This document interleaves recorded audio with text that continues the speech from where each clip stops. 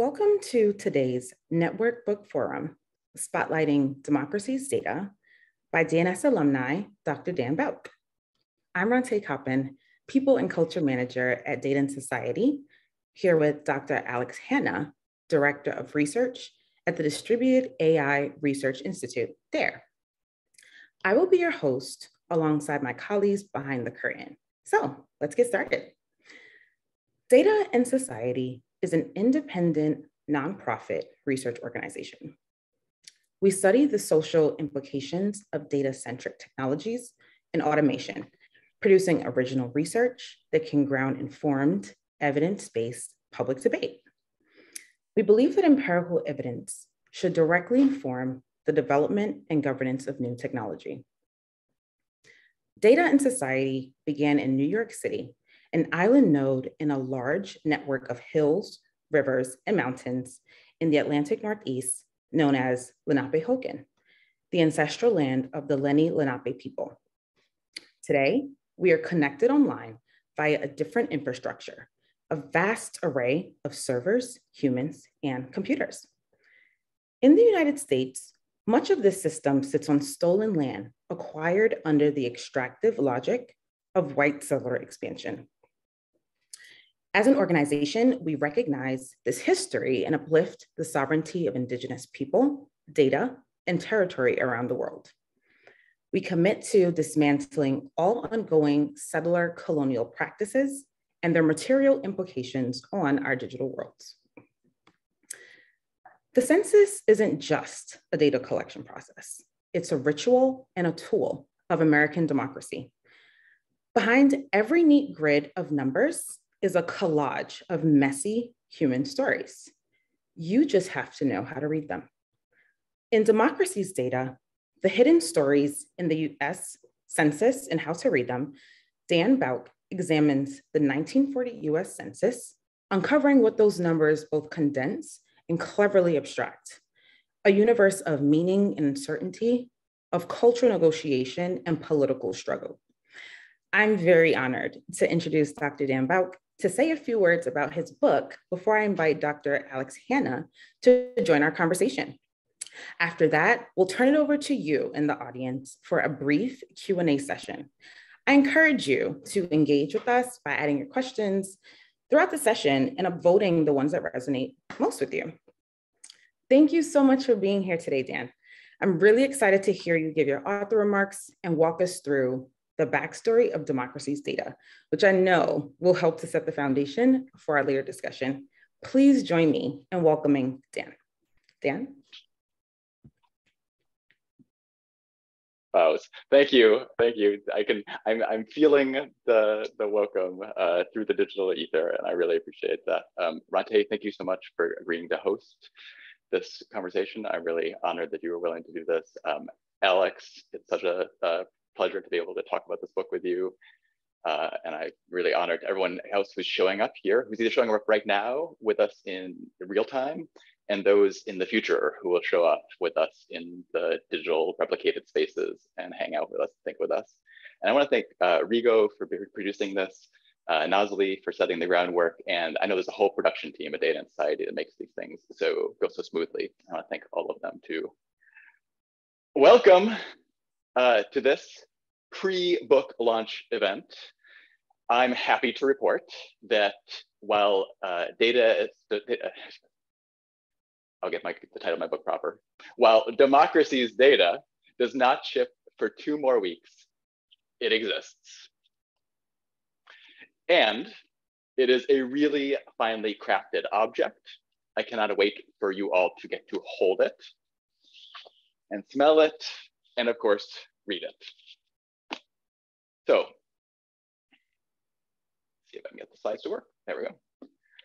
One of the things that I think about a lot is the proper response to this slogan. Let the data decide. Do what the numbers dictate. It is a slogan that arises from the belief that the world would be better, fairer, if every choice was based on quantitative evidence and individual judgment was replaced as much as possible by explicit criteria. It is a slogan that accompanies the rise of predictive algorithms and machine learning. It's also a slogan with a much older, for a much older impulse than one might think. So let me tell you a story. I'll sketch one out for you. In 1940, 120,000 people marched out to count over 130 million of their neighbors. It was a staggering undertaking akin to mobilizing an army. It was often spoken of as something like mobilizing for war. Indeed, this army of enumerators generated then these figures that you're seeing on this table, these numbers, showing how many people lived in each state. In 1941, Congress used these numbers as required by the Constitution to apportion seats in the US House of Representatives and votes in the Electoral College, to apportion them amongst the various states. Congress also made it so that each future apportion, each one of these like splitting up of political power, would happen automatically without its explicit action. So for nearly a century now, letting the data decide has been a fixed principle in American democracy. Now, the upshot of letting data decide was and is that seats swing seamlessly from state to state.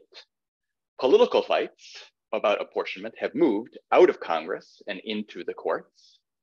And I think most importantly, the entire legislative system has entered a period of profound stasis. In its early history, you can get a sense of this by looking at this graph here from my friends at usapportionment.org. In its early history, when Congress and politics decided on the organization of the House, its membership grew steadily with population, albeit a bit more slowly. Now, the House is fixed at 435 seats for no particular reason. And as the country grows, the relationship of legislatures to those they represent grows ever more thin, distant. This is one consequence of letting the data decide. Democracy's data tells a story. Actually, I would say it tells many stories from many different vantage points of the 1940 census. Here's why. The 1940 census was a massive data set, still is, one that made fundamental decisions for American democracy. And most importantly, all of the records from the 1940 census were available for close study. When I set out to write this book, those 1940 records were the most recent census records that I could investigate in full. A few months ago, or last April, that changed. The 1950 census records have been released. And indeed, I hope that many of my readers will one day take what they learn and go exploring for themselves in these new records. At any rate, the 1940 census offered me a unique opportunity to get to know the messy innards of a data set, one that was expected to drive, direct, or even automate governance. Now, in my research, I could look at archival documents showing people in charge trying to figure out how to get good data. Here, a Bureau official named Cal Dietrich wrote to Milton Friedman. Yes, Milton Friedman, the famous conservative economist, complaining about people who didn't like the new census question about incomes. So Dietrich wrote, "We are under extremely heavy fire because of the income question." I could also look at original census sheets filled out by enumerators in April 1940 or thereabouts. Now, these are a species of records that any of you who are genealogists or who've done any genealogical work are probably quite familiar with. So here's a record for Ray and Florence Dowd. Now look to the far right-hand side. It's probably like a mirroring thing, so that's not the right-hand side. Look at your right-hand side of the screen, and you'll see that there's 2 zeros next to a 52 and next to an 8. And so that indicated that Ray and Florence Dowd claimed to have earned $0 in wages in the previous year while they worked for 52 weeks and 8 weeks, respectively. Now, that could be true. Luckily, for the 1940 census, I could also frequently consult other records to read alongside the original data, like this drawing, which was sent by Florence Dowd to a senator, in which she writes, "I had these brass toes made just for such an occasion," as she imagines kicking an enumerator in the rear out of the door.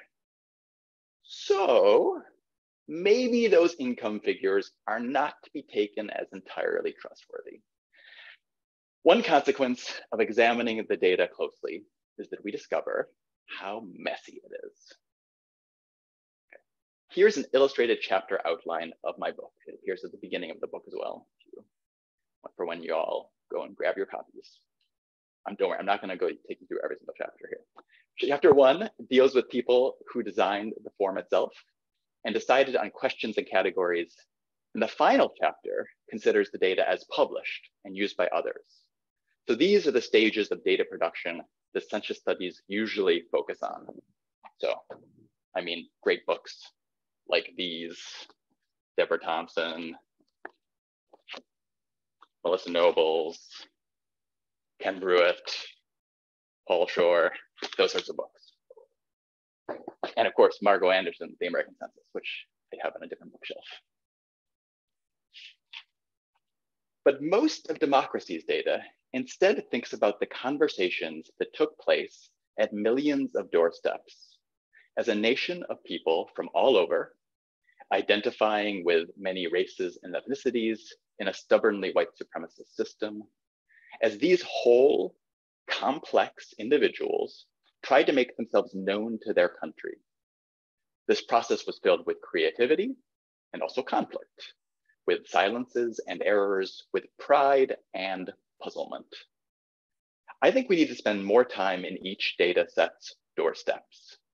That is a project for which the usual suspects, the quantitatively skillful, are welcome. But we need the humanists, we need the genealogists, we need those who bring to the process a wide range of backgrounds, perspectives, and questions. There are stories in the data. We just have to learn how to read them. And when we do, we'll be in a better position to deal wisely with our data sets and to know how to trust them and how far to trust them. Thank you. Thank you, Dan. That was very insightful. It was good to have that background and have you detail the process and decisions behind the chapters in democracy's data. And I want to invite Alex into our conversation about the census. I'll start us off with this quote that in reading the book a few times now, I'd say is quite fundamental to the census story. And that is, to know America, each American had to submit to being known. Something that's quite integral in your documenting the census story is this idea of silences. So you make it a point, Dan, to distinguish between stories and numbers, as you just did. So then how should we read for silences, the hidden? That is, how should one approach reading this data, knowing that everything isn't actually captured? All right. Oof. I mean, reading for silences, I think is interesting. We have to distinguish the kinds of silences we're talking about, because different kinds of silences will tell us different things. There's one easy way to say that, to imagine that a silence is necessarily a bad thing because it's missing. But I think maybe the baseline thing we need to say is that silences are necessary for communication. This is one of the kind of crucial concepts of a book called Silencing the Past by Michel Trouillot, which is, I'm sure a lot of people here have read at some point. But it's both important to pay attention to silences, where they come from, but to recognize that we can't say things, we can't study things, we cannot create data without choosing to make some things visible and making other things invisible.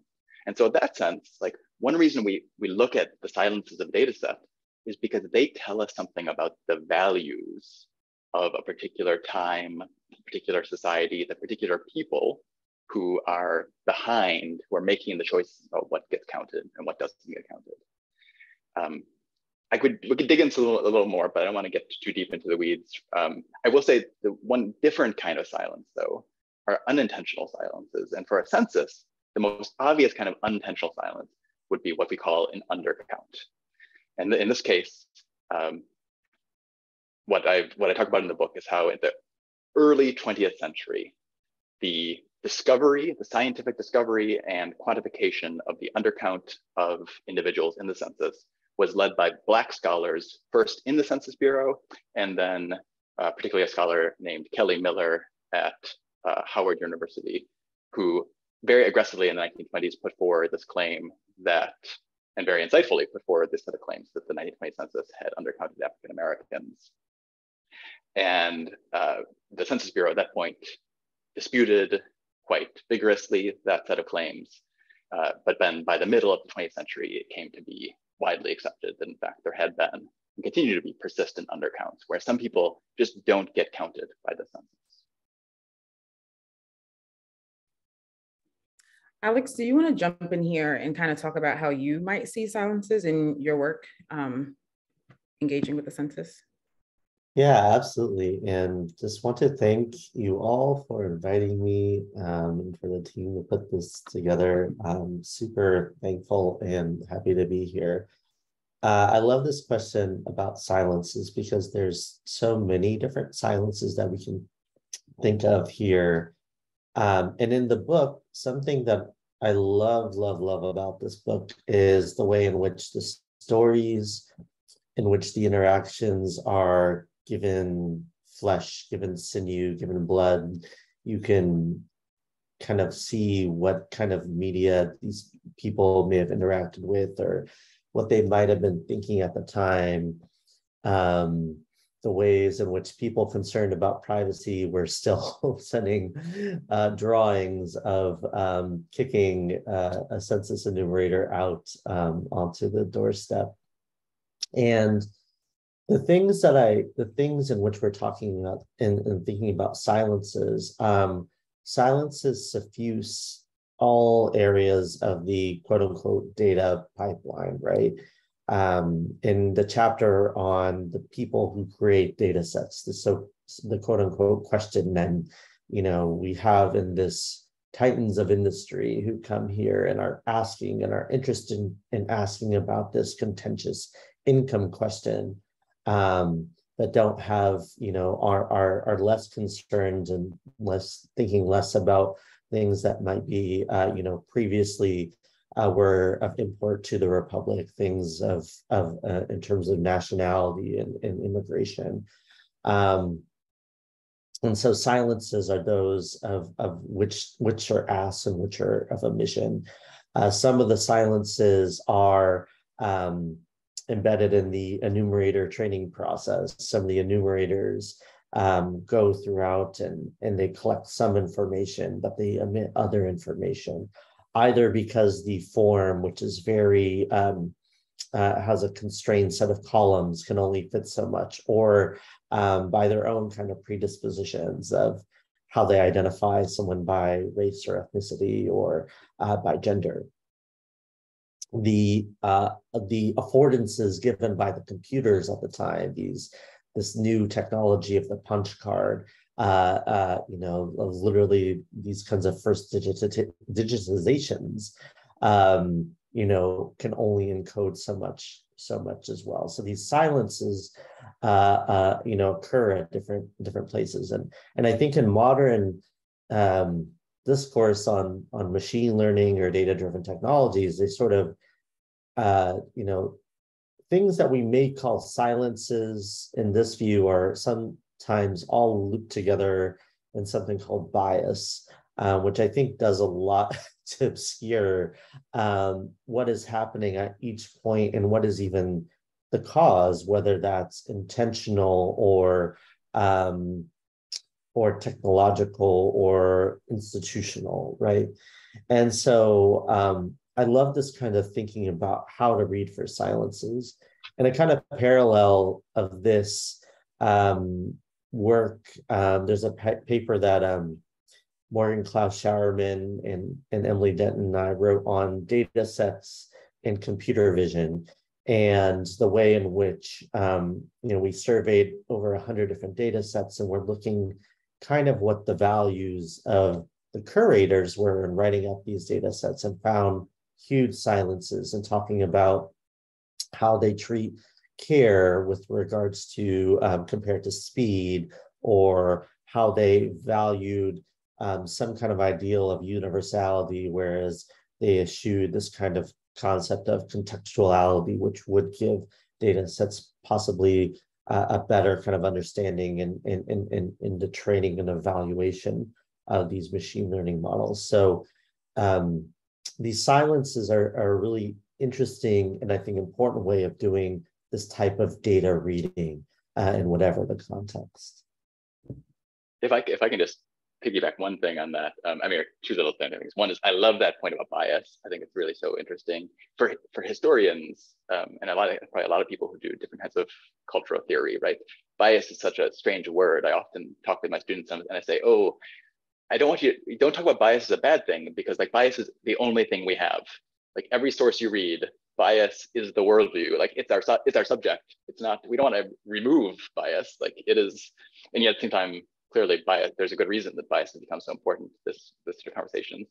But the other thing I want to say is just about how silences are, especially at this doorstep data, what I call this doorstep data, the silences are hard to keep silent.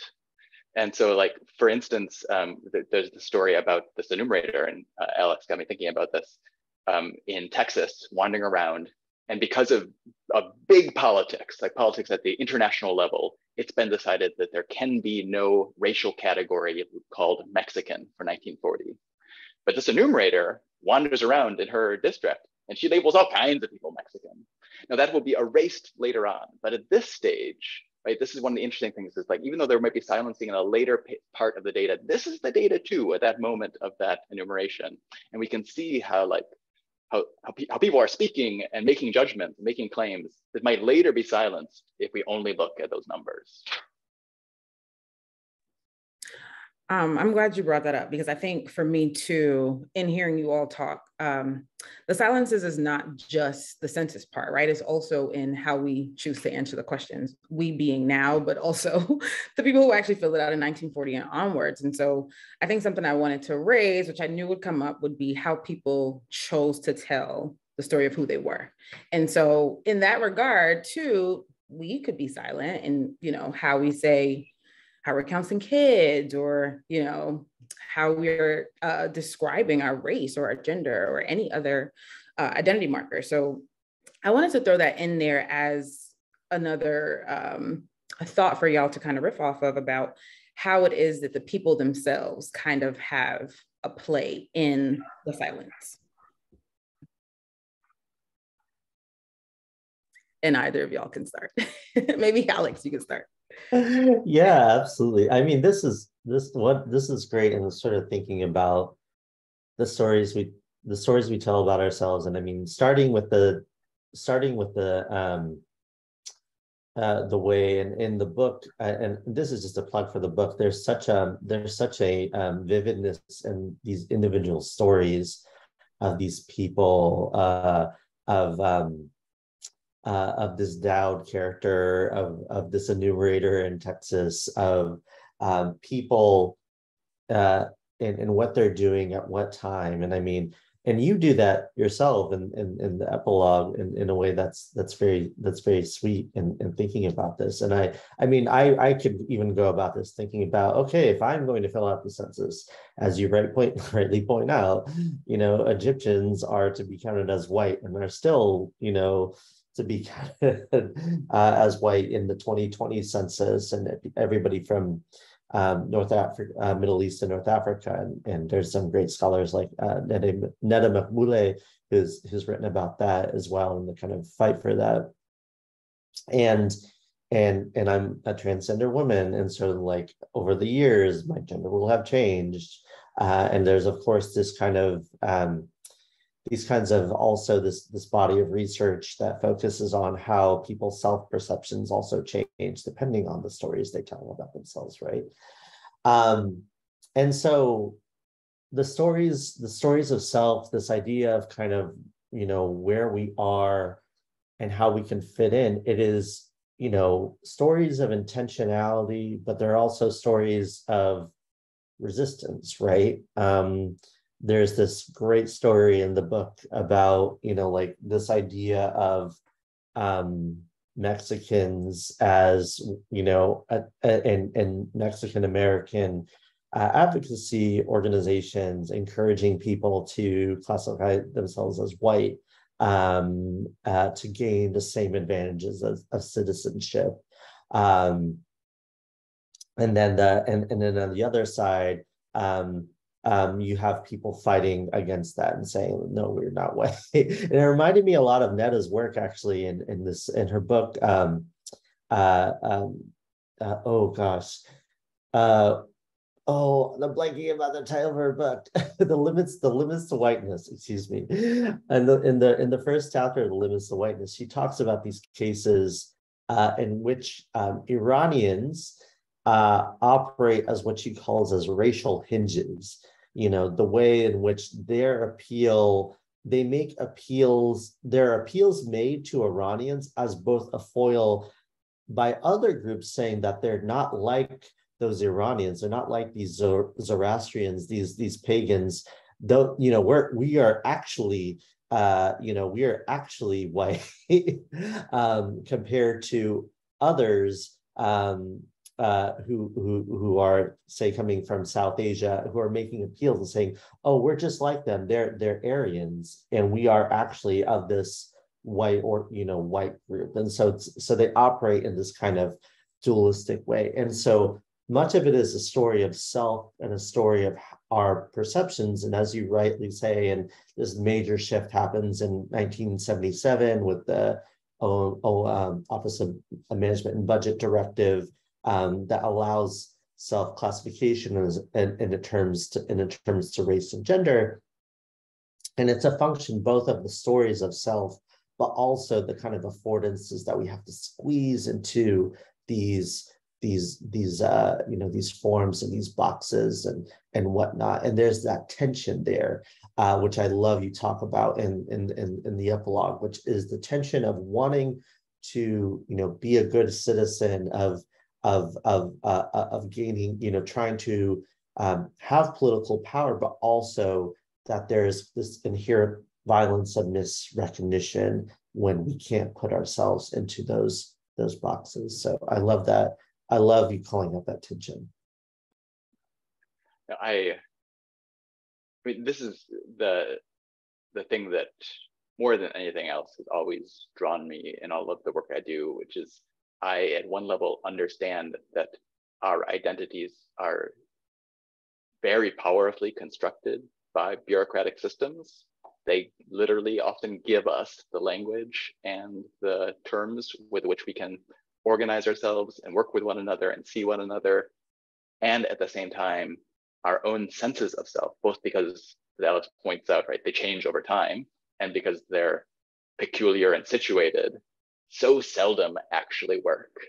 I mean, I think I read about life insurance, I've written about the census now, and it's not because I like finance or bureaucracies. I think it's because they both frighten me a great deal, and I feel they feel very foreign to me. And as a result, I spend a lot of time being fascinated by how it is that they actually work. And I want to spend some time trying to understand these things that I understand are really powerful in my life, and to see how have people managed, how have people gotten by in the midst of all of these really powerful forces. I love this. I love that you study these things because they terrify you a bit. It's great. It's yes. They also frighten me. Insurance and the sort of these logics of data keeping and which technologies get replicated from institution to institution. And I mean, yeah, I mean, there's something very brave about jumping into these systems and instead of dealing with them, in a way that's head on and trying to understand their internals. I'd like to jump in here because I feel like we're kind of heading in this direction. So let's just do it. I feel like a good theme to talk about is data genealogies and governance, right? So there are all of these systems that we play into, whether we want to or not. And so I wanted to ask about how the census serves a kind of infrastructural governance function. Dan, I'll let you kick off this one. Yeah, and no, you're right. We are totally going in this direction, because I was even thinking as I gave those comments I just gave, I should say these systems frighten and fascinate me, and I know that they're important, and probably we can't have a mass society without them. So, right, like I have pure ideas about insurance, like a good social insurance program in particular, I think is really, really important. Private insurance systems, I think, are still very useful, even if prone to more difficulties. But as I say in the book, I believe in the census, despite everything.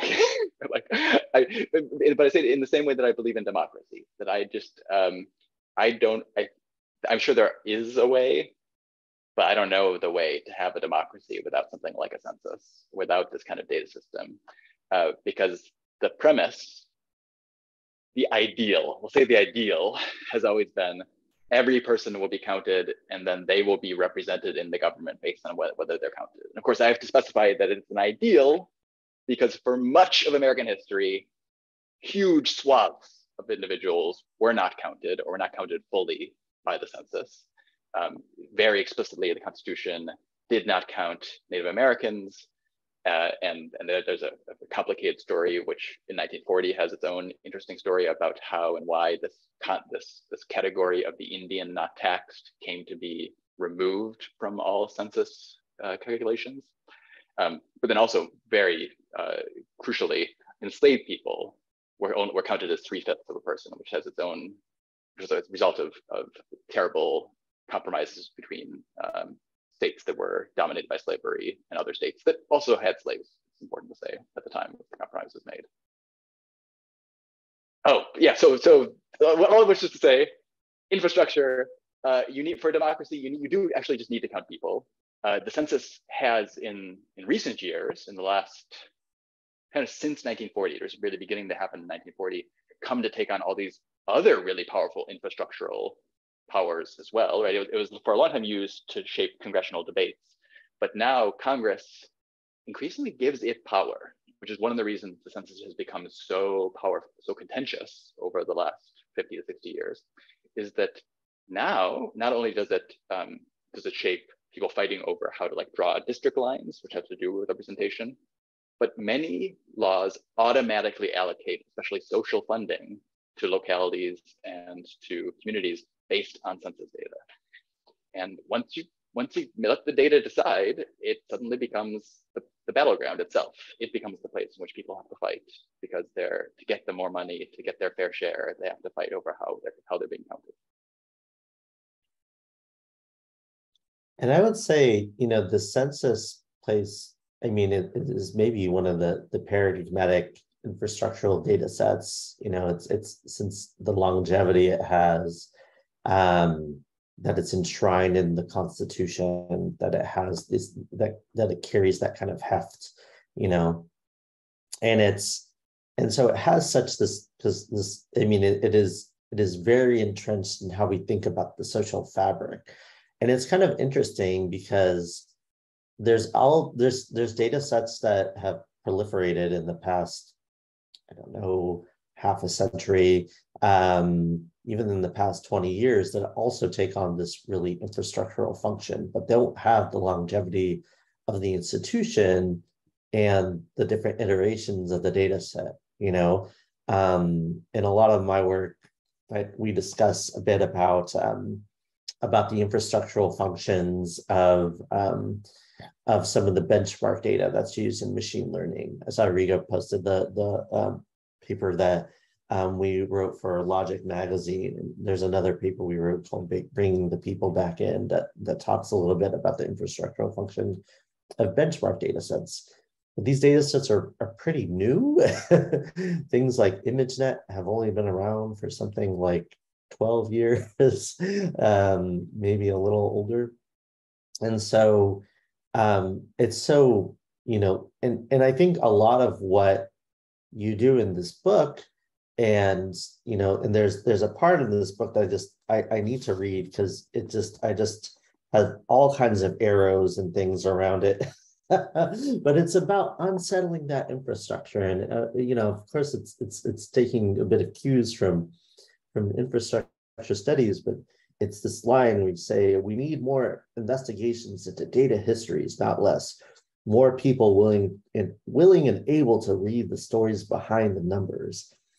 You know, and that is just, it just really drives the point home that, you know, this, whatever this way, whatever how authoritative these numbers or these data seem to be, we need more stories, we need more methods for unsettling that.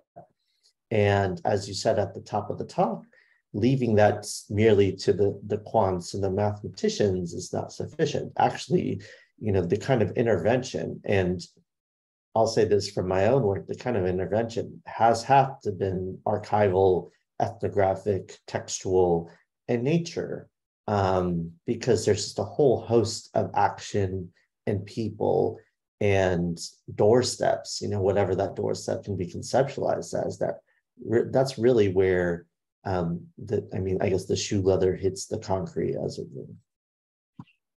Yeah, no, I will.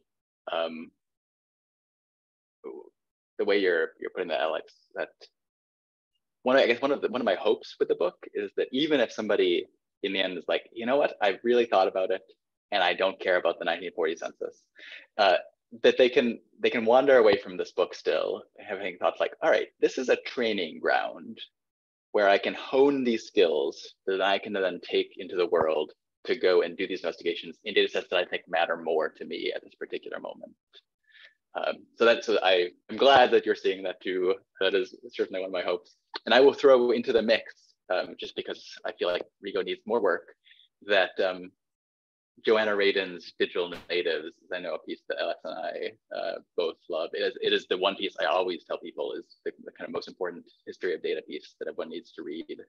And it is exemplary in this project of trying to explain why and how somebody needs to tell the story, the genealogy of a data set, in order to understand what it means when we then just use it for stuff afterwards.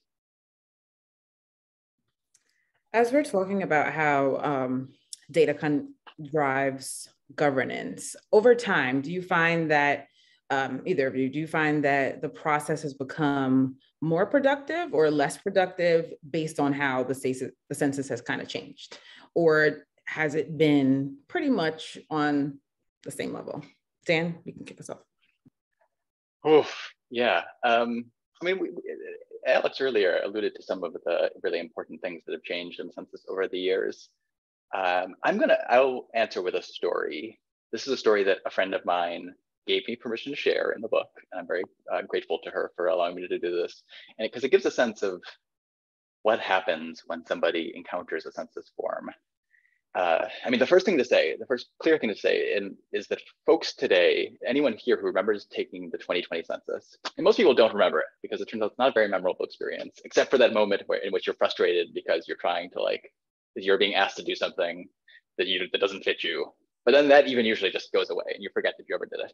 But when people are filling out this 2020 census form, they're only answering like 7 questions. Whereas in 1940, they would have been facing like this big old sheet, like the size of a newspaper worth of questions. The other important distinction is that we generally, 60% or so of households fill it out directly, online, on paper, something like that. And then lots of other folks, so I had to catch myself, do in fact have an enumerator come to their door and ask questions of them and fill in their answers. But those enumerators are now supposed to put the answers down that a person tells them. Whereas in 1940, quite frequently, for many of the questions, enumerators were encouraged to make judgments and to kind of decide for themselves what was happening.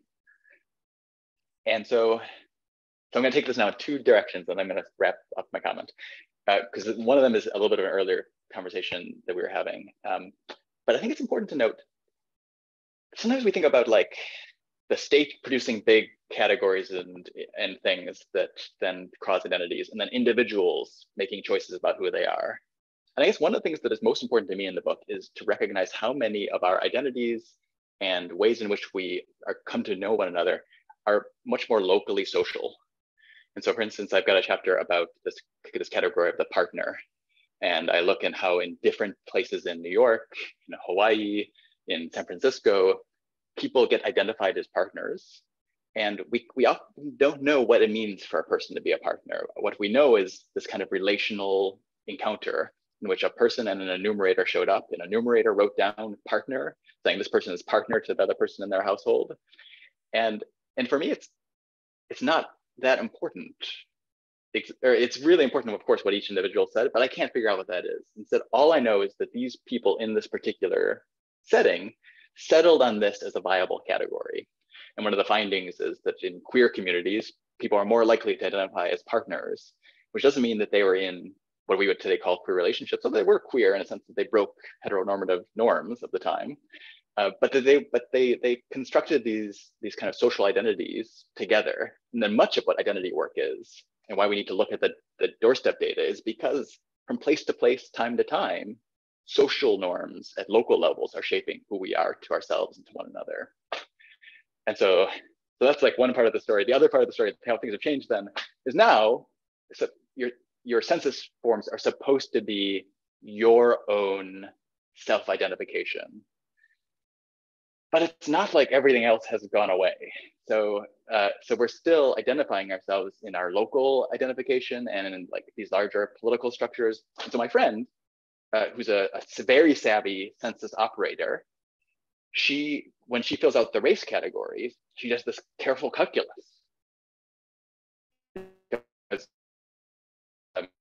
Her mother is Black Jamaican, or no, sorry, Black Haitian, and her father would be classified according to the census as Asian Indian.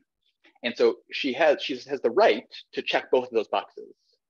But again, being a very savvy operator, she recognizes that if she does that in many tabulations, she'll show up then under a 2 or more races category, just all like bunched together. And so she doesn't want both of these groups then to essentially lose their representation on all of those tabulations later on. So instead, she strategically chooses one or the other. And so she, in 2020 census, she identified solely as African American or Black, precisely so that one group will definitely get her and will have her count in their count. She'll count for them instead of being lost.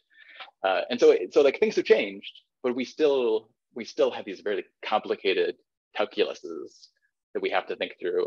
And of course, most people don't think through them. And instead the data we get, the result of impromptu choices.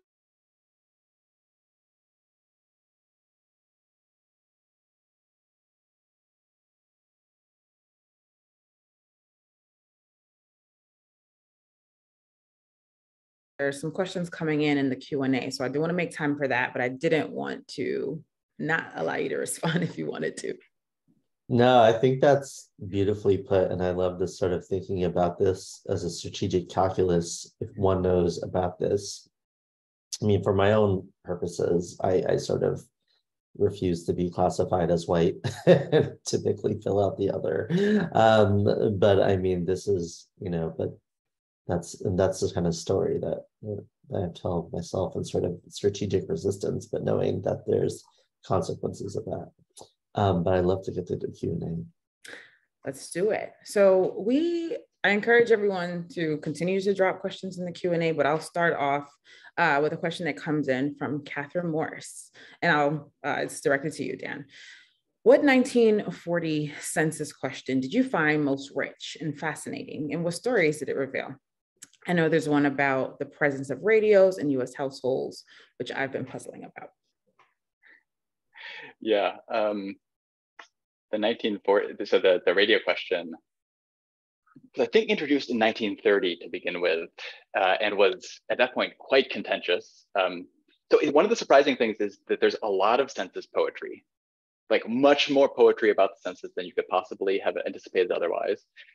Often because like people just write poems, satirical poems, and send them to the Census Bureau, usually again in protest or in annoyance. So in this case, for 1930 census, there was a Manhattan woman who was annoyed about the fact that they were asking about the radio in her household.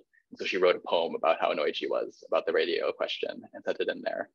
But the radio question in 1940 would show up in the context of the housing census. So the 1940 census is the first time at which a special census of housing was first introduced. And that's another part of this larger story, which is I see the 1940 census as crucial to seeing the the US government shift towards suddenly being much more concerned about economic management and about thinking about the economic lives of all of its citizens. So the housing census is there in part because the people want to have a sense of whether FDR is right when he says that a third of all people live in substandard homes, and because they're also particularly interested in trying to stimulate home building as a way of getting out of the depression, right? Because it's important to remember that 1940, as people are going door to door, this is still really there's been some ups and downs, but it's still a very depressed moment in American economical lives, and people are really struggling. I think my question for 1940, and I'll leave some of this for the book. You can read more in the book, but it would be either the relationship category, which is really interesting to me, and I talked a little bit about how then the partner was particularly a category in a way in which I could kind of think about some of the reasons that the relationship category was interpreted. It's really strange. So like people wanted to get rid of the relationship category. And one of the primary reasons it still was left in the census in the early 20th century was to prevent fraud. Because they believed, folks in the Census Bureau believed that enumerators, if they had to make up plausible relationships, would be less good at that than at other things. And so it'd be easier to catch people just making up random people, a process called padding, if they had to also provide viable family relationships. Of course, then the trick, thinking about this in terms of like living in a queer household, is that queer households don't look like normal households, and therefore are much more likely to look like fraudulent households, or to look like people that are like, that don't otherwise quite fit. And so the relationship category, the other one I'll just throw out there is that this income question was incredibly contentious. And so for me, I loved the chance to investigate in the granular census records and try to see, how did people show their resistance? How do people who I know didn't like the income question register that resistance? How did they avoid answering it, or find ways to, or did they avoid answering it? Or did they, as Alex alluded to earlier, sometimes say like, I can't believe that I'm supposed to tell this to the Census Bureau, dear Senator, here, I don't want anyone to know that I make $262 a year, which of course now everyone knows because I put in my book, because they wrote it to their senator. So it turns out the best way possible to broadcast your income to the world 80 years later is to write to your senator and tell it to them. All right, that's it. Thank you for that. Honestly, your answer just now is starting to answer one of the questions that came up in the Q&A. And so I'm going to read, it's a long question, but you're going to hear all of it and know exactly how to answer. I trust you to do that. Okay. There's growing awareness around data privacy and the ways in which our personal data can be exploited by corporations, the government, and or bad actors. In the same way that the Dowds refused to share their income in 1940, do you see more people refusing to answer questions on the census for fear that it might be used against them, or simply because it's safer not to share, similar to what you were just talking about? Over time, would that result in an increasingly less trustworthy census? And what impact would that have on resource allocations, investments, et cetera? If you've come across changes that the census has made to address these concerns, that would also be super interesting to hear about as well. Okay, so there's an empirical question there about whether or not the census is in fact kind of has over time become less trustworthy in terms of what people are revealing. And my answer to that is, I have no idea, and I definitely shouldn't answer that, because if I were to do so, it would be entirely inappropriate because I don't have any empirical data to give. I can give some context though, which is to say that the undercount is significantly less than it was in 1940. So people are being counted better. And the other kind of shift that's happened is that most people aren't answering the question about their income anymore. So the 1940 is the introduction of probabilistic sampling. I talk about this as like letting the casino into the census. And what that allows is that now the Census Bureau uses the decennial census, asking just these 7 questions, to create a full map of everybody. In the probabilistic terms, it would be like the urn of the entire nation. And then like they pick balls out of that urn to decide every year through something called the American Community Survey, who to ask these questions of. And so many fewer people are asked these questions through probabilistic sampling that are much more invasive questions. part of that being the theory that if fewer people are asked these questions less frequently, they're maybe more likely to be willing to participate than having this asking everybody of this. Also, because Congress got very annoyed about this in the 1970s and started to make a real fuss about the census being a deep, deep invasion of privacy. Not everybody in Congress, but enough people in Congress that it became useful for the Census Bureau to kind of devote more resources to sampling and finding ways to ask fewer questions of most individuals over time. The other tiny thing I'll add to that is it's interesting to think about like why it is that the Census Bureau keeps individual data confidential over time. And one of them certainly is to encourage people to be able to tell things honestly. But even there, I've been researching this over the last few months that like one of the initial reasons that the Census Bureau was insisting on confidentiality in the middle of the 20th century was precisely because they knew that their data was not perfect. They knew that like people and businesses faced with a census question often kind of had to like shoehorn themselves in a way that they wouldn't want to be represented publicly or in any like high stakes thing in a court, for instance. So one reason confidentiality exists, I think, is so that we can compromise. So we can like make ourselves known in a timely fashion to the nation in a way that's good enough for the purpose of statistics, but that we wouldn't actually want to be understood as ourselves individually. Which again, I think is a useful thing for those of us who want to find individual stories in census in the past, to know that the individual stories we're finding are an enumerator's recording of a person as they allowed themselves to be seen to that enumerator at a particular moment. It's not who they are. There's a much deeper sense of who they are that's lost to us, but it's something that's there. And I just want to interject here too, just thinking about this too. And it's sort of something I think the book highlights well and provides context for, but also is still very relevant today, is that the kind of refusals to answer came, I think, both from very privileged people and also very marginalized people. And so the kind of resistance of, many people not wanting to answer who actually made more than $5,000 a year in wages. So that is coming in. And I have a friend who's a census enumerator, who was a census enumerator in 2020, and was saying actually a lot of resistance in her anecdotal experience was coming from, actually people living in very conservative, kind of small c conservative areas of small government, not wanting to give information, maybe with upper middle class incomes. And then the other side of that is, of course, we'd be remiss if we weren't talking about the census information and its use in Japanese internment and the way that had been overtly a tool, and those, of course, have been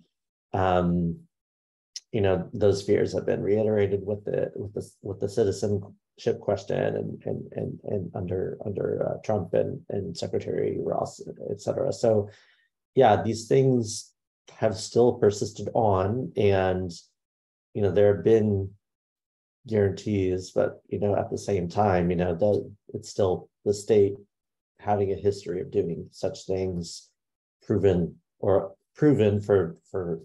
Japanese Americans and not proven, I guess, for upper class, overwhelmingly white conservative people. I want to try to squeeze in at least one more question, and both of you will be able to address this. Can we talk a little more about doing data history? What does it look like as a historiographical method? What does it allow us to say as historians of data, and what might it obscure? Dan, you can jump in first. What's it look like? So it looks like some of it looks like very, very old-fashioned historiographical methods. I spent a lot of time wandering into the National Archives and getting my nice boxes and opening them and taking pictures and reading through and creating large PDFs and the sort of thing. one of the things that was different about this kind of work, and I'm not going to answer the question fully, but one of the things that was interesting was I needed to spend a lot of time reading a lot of census sheets and just absorbing and trying and generating questions. And sometimes that would happen because for this book I experimented. I ran a blog, censusstories.us, while I was writing it. And from that, from publishing a little bits of work as I was working, I got new questions. People asked me questions with then about things that they'd seen in censuses, and then I could investigate that, and that helped me to kind of snowball and figure out what kind of questions to ask about a data set. But then the other thing is I have a history lab at Colgate, and then also supported by Data and Society with Stone Foundation funding, which is a handful of people. I think Kevin's in the talk. Hi, Kevin. And I needed a team. I liked having a team too. It was fun to have people to work with who could wander through just hundreds and hundreds of sheets, sometimes counting and tailing things, sometimes just looking for anomalies, sometimes like taking a data set. So I went to Dartmouth and got all of the letters written, many of the letters written to the Senator Charles Tobey, who was against the income question. And then we went into the census records and tried to find as many of these letter writers as we could to see what they said and what they did in the census. And that was enormously time-consuming work. And I relied a great deal on the insights and work of my census lab, or my history lab. Alex? Yeah, just the last word so we can conclude. You know, I'm not a trained historian. I would love to be one, but I'm not. I take a lot of inspiration from historians. I do think that there are folks who do some really great work and sort of thinking about what this work of kind of reading a data set looks like. I'm going to call out Lindsay Poirier, who has done some amazing work. And one article I think that she's written on teaching and getting students involved is ethnographies of data sets, and is how to do critical analysis when you're having the data. And I dropped it in the chat, and so I don't think it went to everybody. Let me I think Rigo can share. Sorry. But it was sort of a way of interrogating this, both in terms of doing this from a quant perspective, but also how to take a step back and read it more as a text. So just want to give a shout out, and yeah, as Ria says, squad up, get some people and students, you know, getting students and folks involved. Really great maneuver. Thank you for that. Dan, I want to turn it back over to you to give us final words on democracy's data. Okay, so thank you everybody. Thank you, Alex, for showing up. Thank you, Ronteau, for guiding us through asking these questions. Thank you for everyone else who's been here with us. Thank you, Rigo, for taking all of the things we say and then translating them into links that people can use to actually find these wonderful resources. I want to close with probably a inappropriately upbeat note, but I'm just going to do this because I like to sing, and so I'm going to sing you a song. The tune will be familiar to some of you, especially if you grew up in upstate New York. The tune is the Erie Canal Song, and here we go. I've got a book printed on mashed up tree. It's Democracy's Data, published by MCD. I've got a book printed on pulped up wood. It's a look at bureaucratic personhood. A book about the census might sound boring, filled with numbers far from stirring. But about this story, well, I must sing of data, democracy, and dignity. Census, everybody counts. Census, so the nation sees itself, and you'll maybe find your neighbor or an ancestral pal in the lingering traces of a datafied tale. I love Thank it. You. I love it. Thank you for joining us for today's book talk. And thank you, Dan and Alex, for a wonderful discussion. Democracy's Data launches on August 23rd. I encourage you to pre-order the book. Data in Society's Book Forum series provides a platform for scholars and researchers to present their work, frame key debates in the field, and gather feedback from a peer network of thinkers and practitioners. For future programs and opportunities, make sure to sign up for our newsletter. Have a wonderful day. Thank you so much.